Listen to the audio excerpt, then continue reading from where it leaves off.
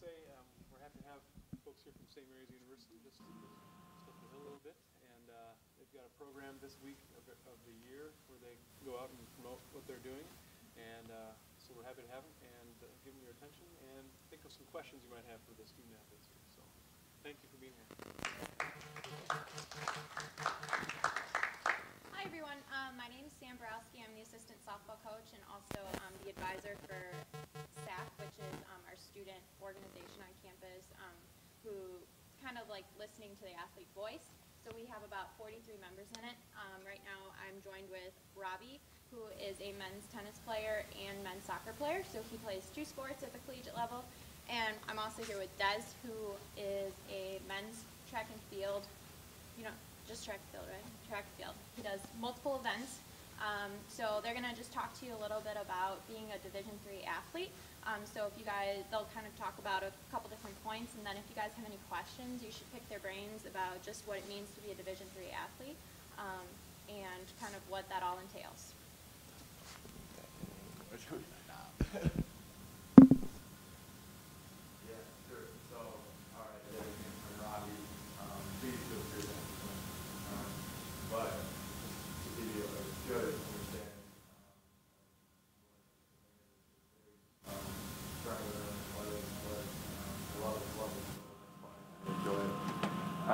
But I think the number one perk that I have about D3 athletics is that I can play two sports, because both my coaches really allow that and accept me. So if you are a multi-sport athlete and want to continue to play more than one sport in college, at the Division II level, it is more accepting for sure, and there's more time. And I would say just athletics in general, we have time to manage school as well as just a regular social life with friends as well. I mean, that's can attest to that. We have a lot of great stories with our friends outside of the athletic rooms as well. But I think a big component about college athletics is time management. I think in the after years of high school you start to experience it, but in college it's just one step up. And I think for all of you showing up today, it's a lot about your character. I think you can carry it into college years for sure. But a couple things like when you wanted to touch on were like making time for office hours with your professors. They're there to help you, and they know as a student athlete she's busy schedule, so they'll take time out of their day to work with you, give you a little extra help and guidance. So we'll let that talk to you and take us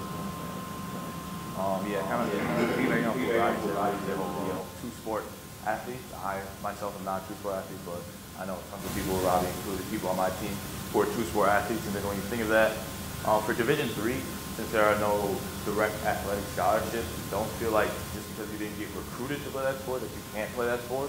Like Robbie, I'm sure has examples, and I have examples of people on my team who got kind of recruited on campus to come play sports. So like, you don't have to go into whatever school you're going to Division III wise, thinking, just because I didn't get recruited to play that sport, I can't play that sport. You can still talk to the coaches, reach out, try out. If you feel like you have a chance, you still have that drive, or you want to play that sport, definitely give it a shot. And if they think you're good enough, they'll definitely give you a chance. Time management, as far as for Division III, is definitely something that's very, very important. For me, Robbie's going to be different because Robbie's a two-sport athlete, but for my sport starts the very first day of school. It doesn't end until 3 weeks after school's over. So it's something where you have to be able to kind of see into the future what things you might have to miss, might not have to miss, and just make sure you're very, very personable with your professors and your coaches, just to make sure, like, if you're going to miss practice or you're going to be late to class or you're going to miss class because of, for me, like meets, just make sure you're reaching out. Don't be afraid to tell them or ask them if you can miss class, or if you need to leave class a little bit early just for an athletic event, or even opposite if you need to kind of be late for practice for a school-sponsored event, or you need help with a professor, things like that. Just make sure you have no problem reaching out. Don't be scared. They're there to help you. So, yeah. And if you guys have any questions, feel free to ask. Yeah.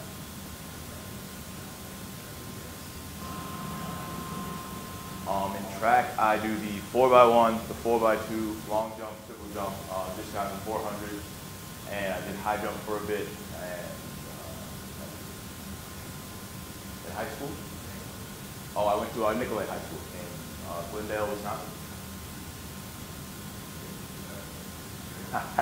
Yeah, fun fact. I was actually technically part of the worst team in Nicolay basketball history, and now it's funny to see that they are the best. So, yeah.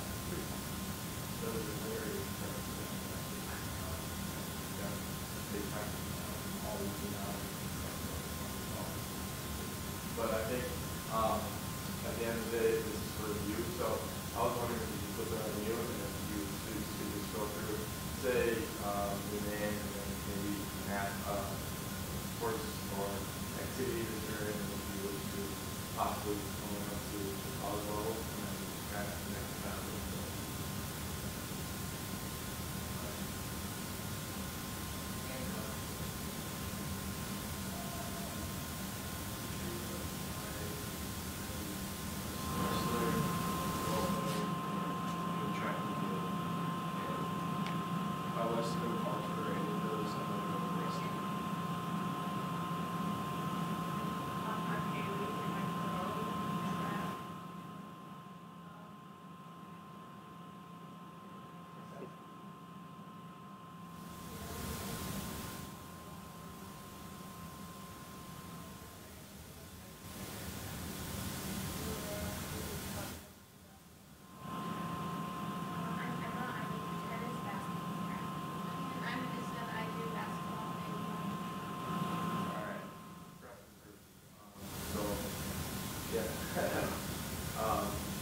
So for sure, whether you want to do sport or not, I think that's what you want to do in sport, especially when you're in high school, because it's definitely going to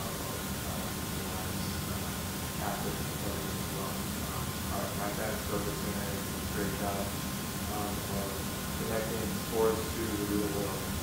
Being able to do time manage and just kind of roll through adversity sometimes when you're driving sports and definitely transition to the real world. So,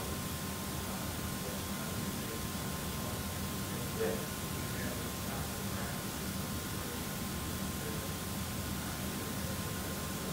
That's actually something I'm working on right now. My soccer team just started their spring season. The first practice was this Monday, and I have 2 tennis conference matches this weekend, and those are my last 2. So I told my soccer coach that I'm going to take this week off, and then when they start next week, I'll jump in. But that is kind of double dipping, to be honest. I really don't even have to go to those spring practices because our coaches understand that when I'm in tennis, I'm in tennis, and when I'm in soccer, I'm in soccer. There is tennis in the fall, but I've never gotten to that in my 3 years, and I won't, just for respect of trying to be with the soccer team and the tennis. I think it would be a tendency for you to try to get more next step. Coming to one sport tired, especially 2 sports are requiring a lot of cardiovascular to be tired into something that might not be good for your body. Yeah, absolutely. One thing that I actually just made me think of, the athletic trainers office we have. I think in college it's definitely a step up in the athletic training realm because you have students who are like practicing athletic training will come and help out, but just like our trainer's office, for example, they treat us so well. Like I have my trainer's phone number. Like over the summer, all the time, I was just like, hey, I think I took my back running this morning. Can you give me a good stretch for how to figure that out? And she got back to me real quick, and so they're very accessible, and it's pretty impressive, honestly. And my freshman year, I was like, wow, this is how much we have to offer. So that was cool. Cloquet, Minnesota, by Duluth. So Cloquet High School. question. I toured a lot of schools, big schools like University of Wisconsin-Madison, to a lot of our conference schools, which are smaller. And it's kind of the tour and the community at our school that really connected with me there. It's just a plus that I can play sports. Were either of you recruited to play your sport, or were you always Sport, kind of going off of what Robbie said, how I ended up at St. Mary's. So St. Mary's was the first ever athletic recruitment letter I ever received. I was in class one day, and at our school they kind of delivered mail throughout the day, and so I was in the middle of physics class, and so it was like, oh, you have a letter, and I looked at it, and it was from St. Mary's University, and so I kind of always in the back of my head kept them close to my heart, just because they were the first school to ever reach out and have interest in me. And then throughout my junior, senior year, I had a lot of offers from other D3 schools, a couple D2 interests, and then once I came here and visited, I saw the campus and I just said, how couldn't I? I kind of wanted to get away from the big city feel, just because I'm from a big city, and also my mom said I couldn't go too far away, so this was also a plus. Yeah, I was recruited to go here, and very happy I stuck with it also. I was only recruited for soccer. I wasn't recruited for tennis, so in my process was picking up the number of soccer, I know it's a bit tennis team as well, and being that I saw it in other season, and I enjoyed playing tennis. I reached out to the tennis coach and said if I could check it out, and we allowed me to play. So that was nice. Just got a little smart tactical people, because we're recording this. If you don't have to hold it really up. Yeah, you just have it. Yeah, just that.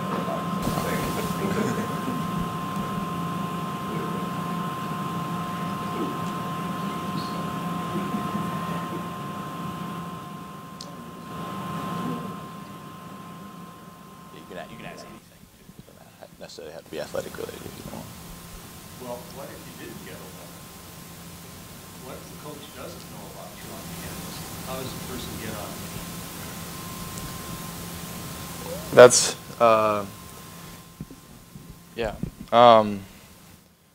kind of recruiting for yourself is if you really are passionate about wanting to play college athletics, that's a fun process to be a part of, actually, but it's going to take some time. I would say send emails to whatever school you're interested in. Send them to head coach, assistant coach, and have them maybe come out for a game or event and whatnot, and again get them to see you play, or just ask, hey, can I try out if you didn't have time to see me play, for example. But yeah, I think definitely, if you're really adamant about it, reach out to the coaches. But one thing that I think I like to highlight is just the tour process in general. So whatever schools you're interested in, even if it's a lot, go tour them, go do an overnight, because I think those give you the best understanding of the campus life, and I think that tour process is a great one to go through. I always say, when I give tours at St. Mary's, I commend you for going through this process, because that helps you pick the school that's best for you. Because at the end of the day, you got to go to the school that you feel like you can be connected to for 4 years and following. So, yeah, research and really make sure that you pick a place that you can feel like is your home away from home.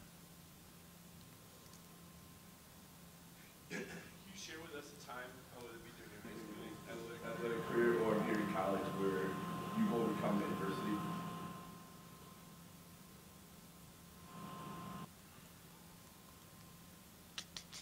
A lot come to mind. That was something I just thought of. Recently, I just got over an injury. I ruptured my spleen. it was like maybe the second kind of biggest injury that I've ever had. I broke my wrist in a soccer game my freshman year, which ended up, I played the rest of the season, but it delayed a little bit of my tennis season. But this one was kind of the most impactful one. So I had mono, but I didn't know it. And anyways, that enlarges your spleen. And I played in a club hockey game at St. Mary's, so that was kind of cool too, just a short span with some of my friends. I played in a hockey game, and I got hit there, and it ruptured my spleen. So I was out for a good like 4.5 months, and that was pretty tough on me mentally. Made me really listen to my body, because there was a couple times that I tried to jump back into action a little too early. But it really made me like trust my teammates, trust the process a little bit, and understand that at the end of the day, this is one thing that I really took away from that. I met with one of the doctors who actually had a background in tennis, and he played college tennis, and he said, you know what, at the end of the day, I maybe remember a few matches, but it was the people who I played with and the school I played for that I really remember. And I took that to heart, because that's why I enjoy playing college athletics. It's because of the memories that I've made for that. But that was definitely one time where I had to kind of recap and look at myself. But I think another thing is just simply like tough games. Like, I mean, my soccer and tennis team, for example, we've always been just like nipping at the heels of like the higher teams in our conference. So to be coming from behind, or just battling in a game against number 4th team in the nation, you know, you got to really stand on your head and rise to the challenge. So I think you get it a lot in athletics. For me, I've been very lucky to not have any significant injuries that's kept me out for more than maybe one meet. I think the one injury I had throughout my college career is I was high jump practice, and I floated over the bar, went too far, and my ankle hit one of the standards, so I couldn't practice, and I couldn't go to the meet that week. But besides that, I have like the classic jumper's knee, so that's just something I'm constantly dealing with. But so yeah, as far as injuries, I've been very, very lucky to not have anything significant where it's kept me out for more than a week or two. But as far as overcoming adversity, I'd say I'm still overcoming it, and hopefully I can, just because every year since my sophomore year at the conference championship, I've always finished second in my event. So I've never actually won.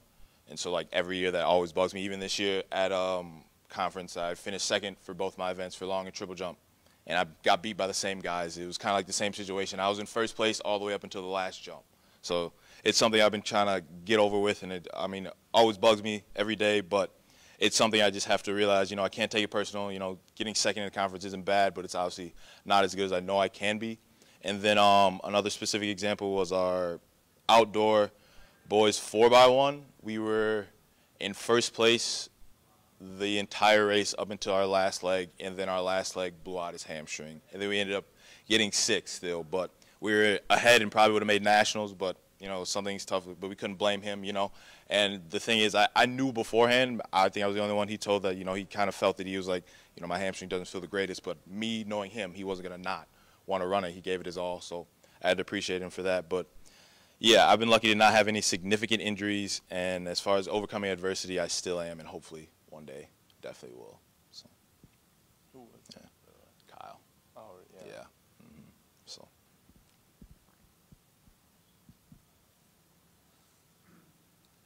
Point I was trying to make with my question to you about what if you're not recruited, and what if you're not recruited once you get to campus. You are familiar with the phrase walk-on, aren't you? How many of you were recruited for the sport you're in now? The coach came and talked to you before you ever did it and asked you to come out. That's the way college works too. The worst that can happen is you go out and you don't get to stay. I mean, I know Division I, that's not, I'm not trying to say anything about Division I, II, or III, but there are colleges where you can do that too. You just show the interest, and they'll show you the way. Or you'll be told that there's a lot of club sports that we can't, in our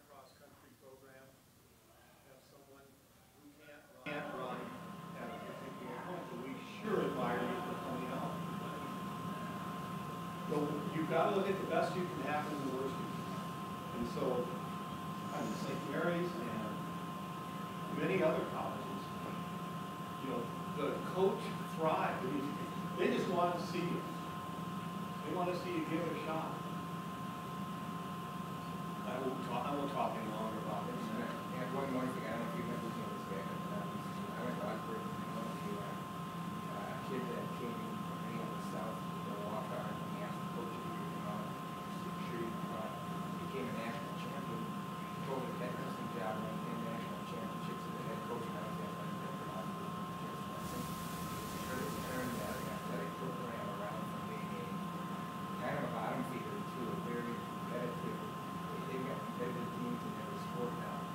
Not necessarily conference champions, but they're kind of where you guys are at in the top half of the conference and those sports. And that's pretty well. So he asked the coach if he could come up there. Not recruited, but so yeah.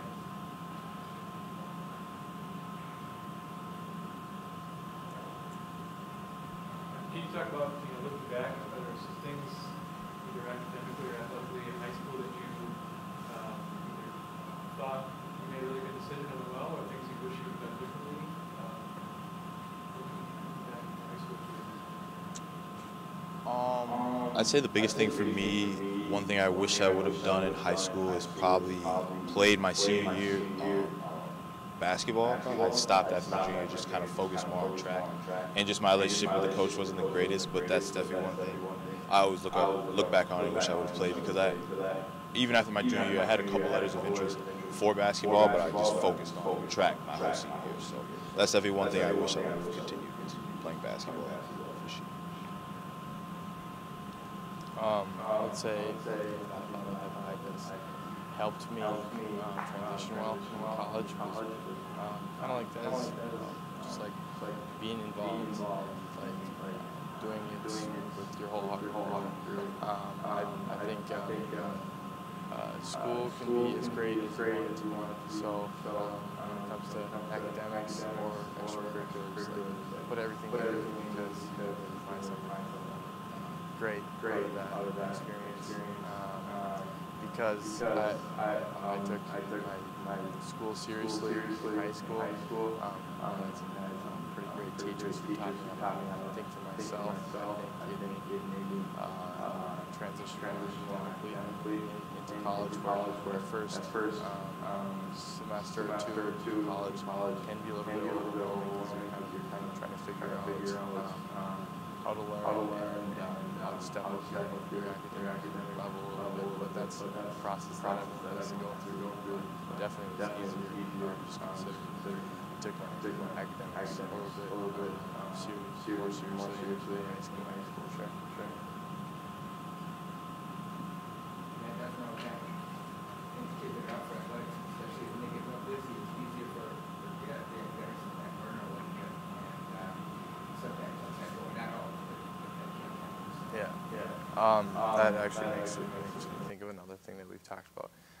Des can talk about it for track. I'm not sure what your guys' team does, but like one of the goals for my soccer team the past couple of years was to get our team cumulative GPA at 3.0, and it's my freshman and sophomore year we were just like 2.97, so close, and so it was one of our goals to get there. And so we've done things to try to bump that number up a little bit. Like we've done study tables, and so where team leaders or coach sits in a room and we have designated time to get our homework done. It's like a study hour, for example, but you're with your team.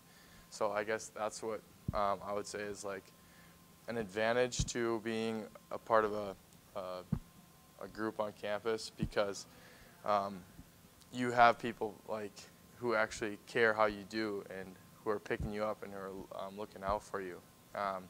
Because I know for a fact that there's some teammates of mine who, if they weren't on the team, I don't know if they'd be doing as well in school. It's just because there's a coach on them and their teammates saying, hey, we need you to be on the field and in order to do that, you got to get your job done in the classroom.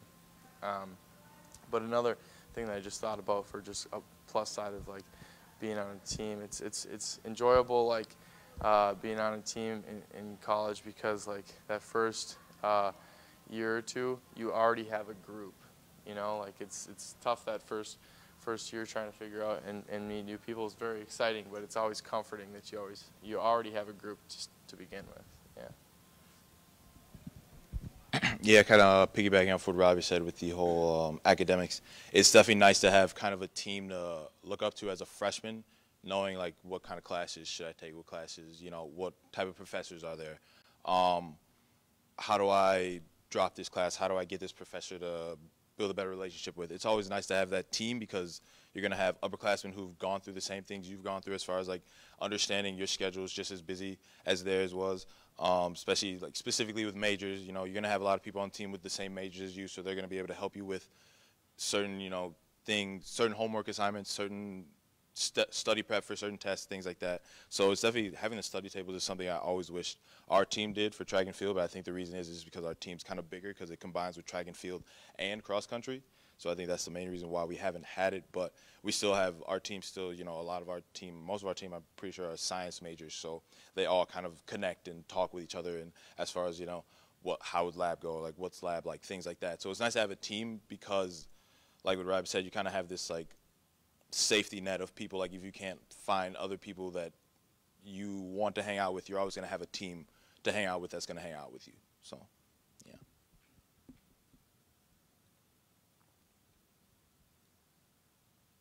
Yeah, I think, any final questions? I think that takes us kind of up to our place where we got to get kids going to classes. Yeah, we really appreciate folks coming in. No problem. Really great to hear that message. You know, I look back fondly on my college days, and listening to you talk kind of brings a lot of those memories back, and so we appreciate you being there right now, being able to impart that message. And I second that, strong encouragement of being involved in athletics in college, because the college experience is wonderful, but you can get more out of that experience if you're more involved and you're part of that athletic program. So, thanks again for coming, and feel free to grab some more.